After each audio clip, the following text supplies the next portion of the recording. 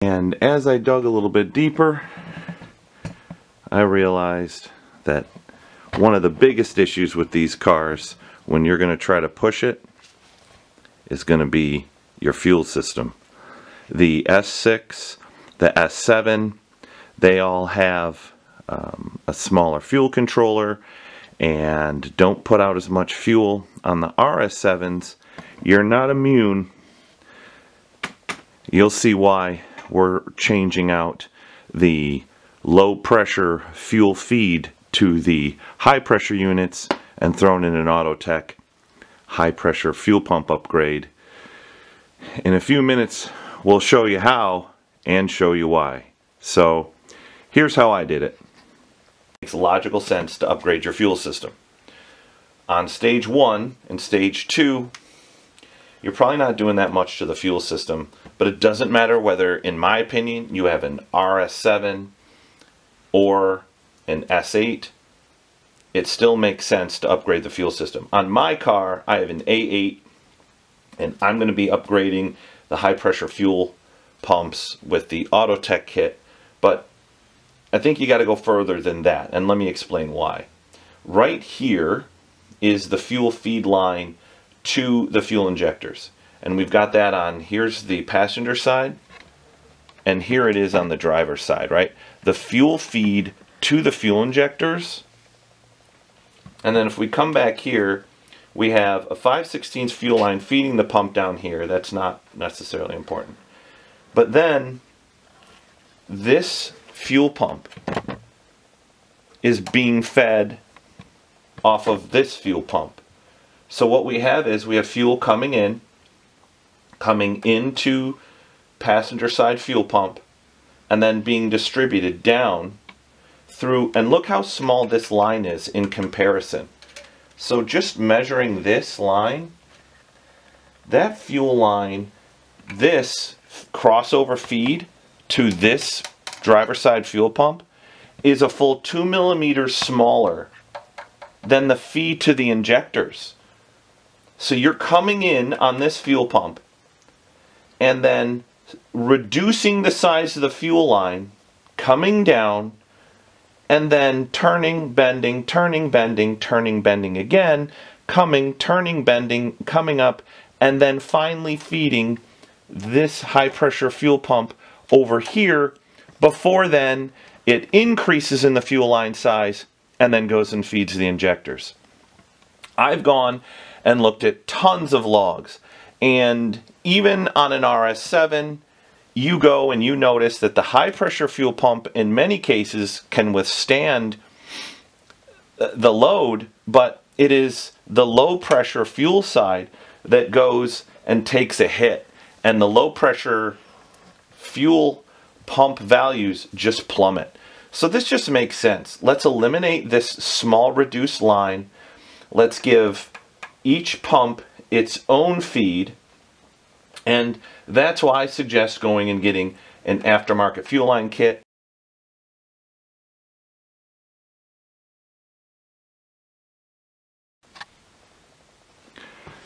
To get us that extra room of removing the air box, we're going to pop up these tabs that are located for this vanity cover. We're going to move that out of the way to then expose the T20 screws that are located here and here. We're going to pull those out, and then that should help us get our air box out of the way. Now, we've given ourselves a lot of breathing room to get in there and get to that fuel line. Okay, now that we're in here, we want to go and move our wiring harness a little bit to give us a bit more room. We want to unplug all of the solenoids, moving all the way back. There's going to be a 10 millimeter anchor nut up top, and then one back here in the back that we're going to remove, along with the vacuum line, which is located up here in the front. In case you didn't know on how to take these out, this tab right here pulls up. So I left one plugged in to show us. Most of us know, but here we go. Let me zoom in here. Give you a really good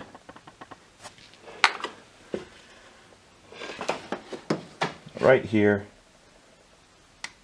Snap, it pops up, push in, and it's just going to come out.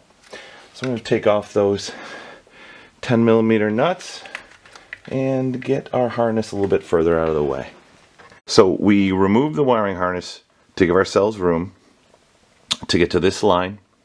If you don't want to, you don't have to. I'm just giving as much information so you can have an educated idea on what you're getting into. This is the line that feeds in. It comes down here and then turns into a steel line and then comes in here. We're going to take this off. Alright, this was the fuel feed right here. So we've removed that and we're going to cap this off, but let's continue in our fuel line install. Okay, let me swing this line a little bit out of the way. This is the fuel line coming from the tank. This is the body side. Here's where they connect.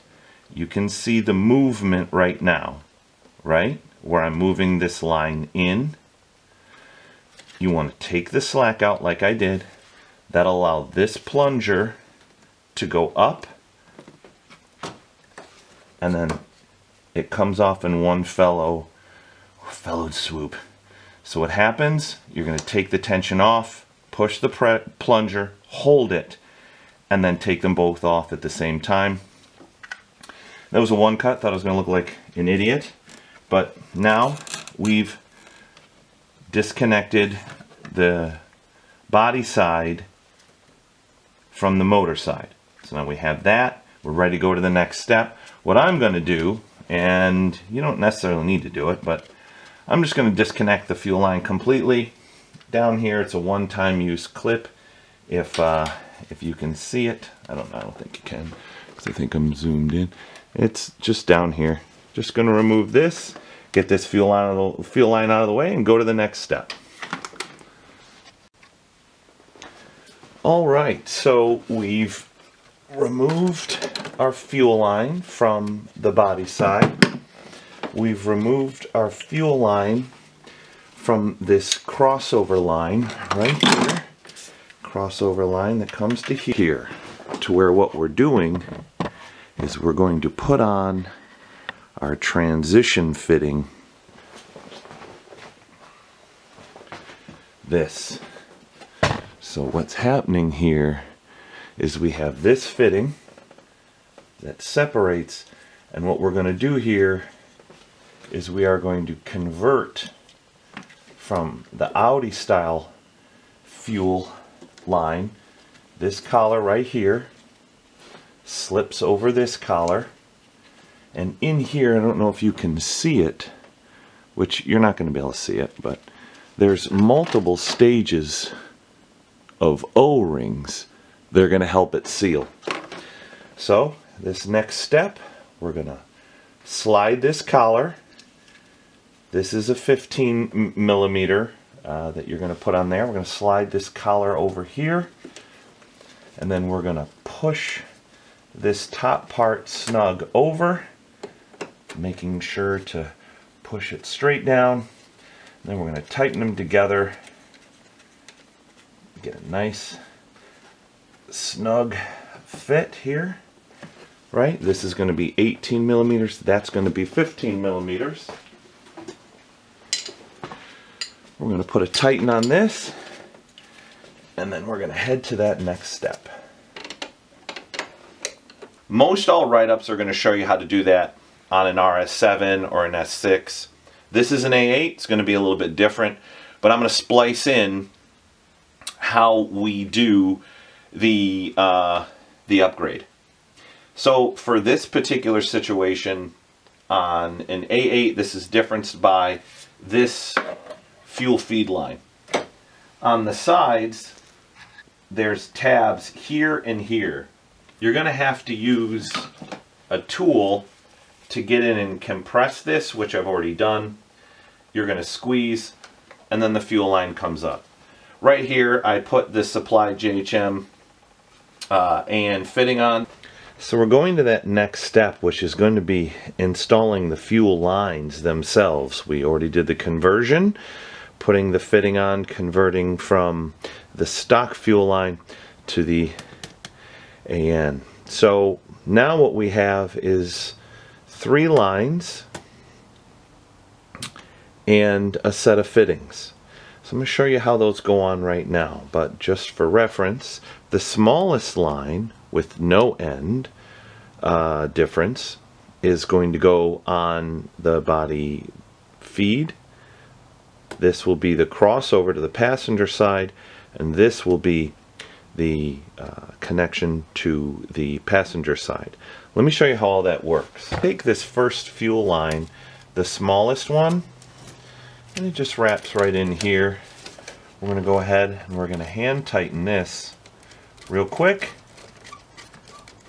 Really simple. And that's going to allow us to feed our fuel line in and hook up to that crossover part. So now that we have this here, this is where we're going to put in the splitter. The splitter feeds in right here. We're going to quickly thread that in, right?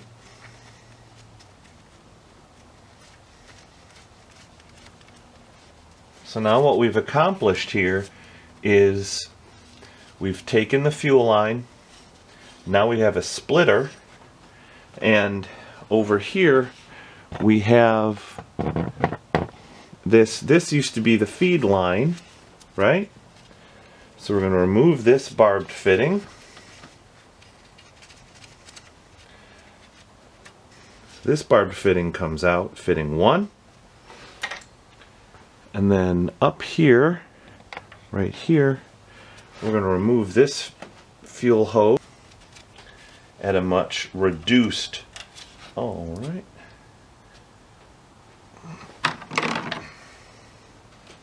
We're going to want to obviously cap off. Take this, it's a 16 millimeter with the rubber gasket on it. We're going to thread that in. 16 millimeter. You don't have to go crazy tight. Snug plus a little bit. And then now we removed our barbed fitting from up here because we're converting from the barbed fitting to an AN style. So we're going to go ahead and we're going to thread this in. We're going to thread it in here. Just thread this in.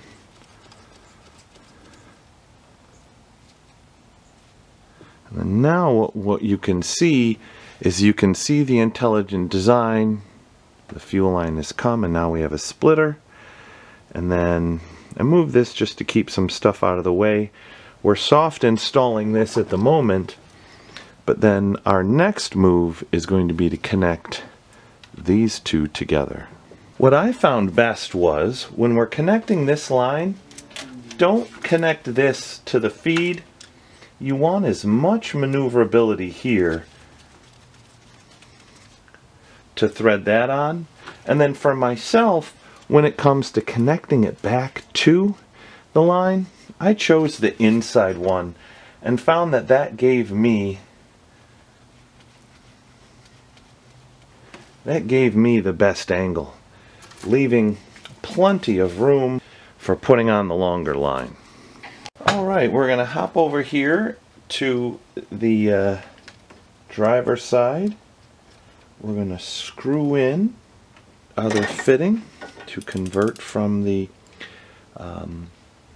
barbed fitting. Same thing over here. We took out the barbed fitting and then we screwed in our AN fitting to make that conversion. And when we're tightening these fittings down, 19 millimeter is going to work best. That's sorted out. We're going to take that long fuel line that I was showing you. This long fuel line right here that came with the kit. And we're going to feed it all the way over there. We're going to feed it in front of the intercooler here. Here it is, underneath the secondary air injection combi valve if you have it. And then, let's try to get a good angle here, sorry.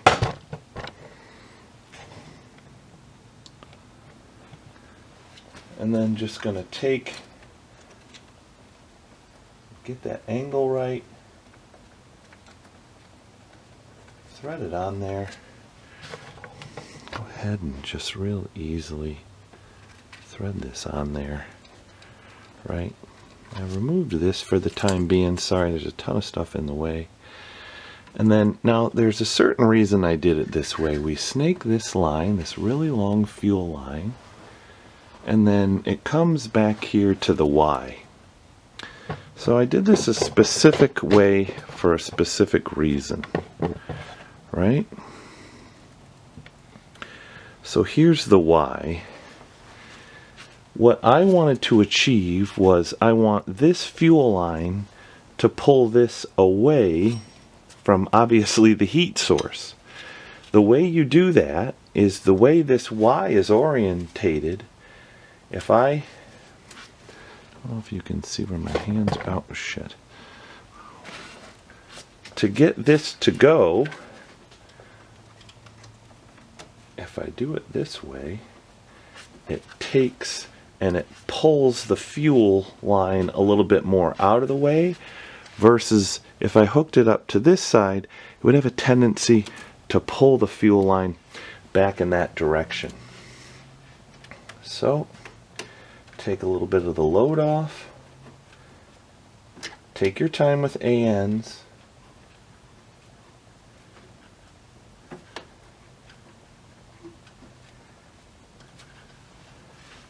Start to thread that on.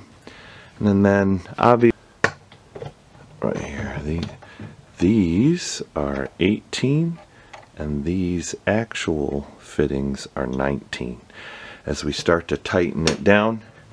Now, if you're not doing the high pressure fuel pump upgrade, you're all set. Go ahead and feed your fuel line however best suits you.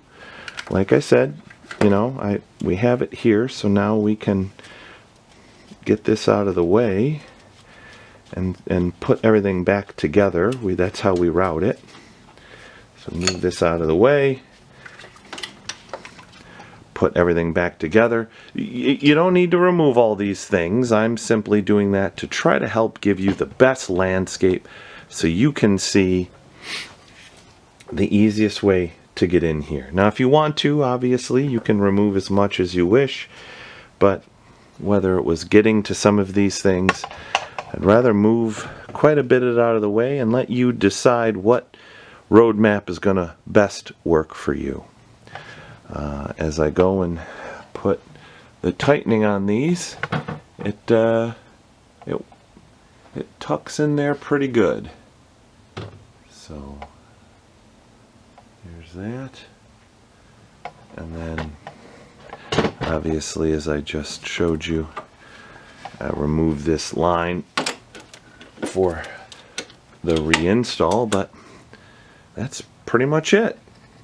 Now I'm going to go and move on to rebuilding and upgrading the high pressure pump.